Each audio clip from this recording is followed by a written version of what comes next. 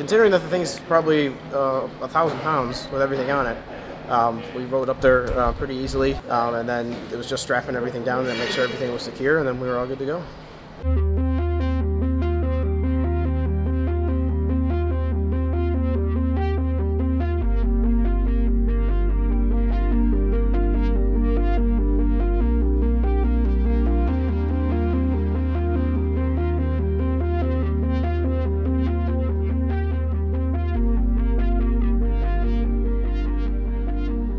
So testing weekend is definitely going to be a very critical point in this entire project, where we test the levitation system for the first time. We're going to go into the vacuum chamber at full pressure and deplete. Hopefully we levitate. That would be a success.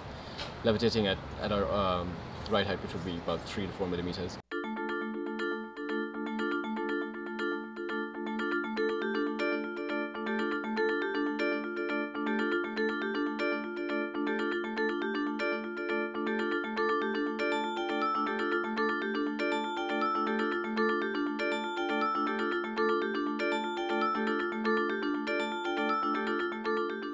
For the second and third test, they're just braking tests, so we want to be pushed to about 20 miles an hour and then hit our nominal brakes and then e-brakes separately. Success would be slowing down and stopping.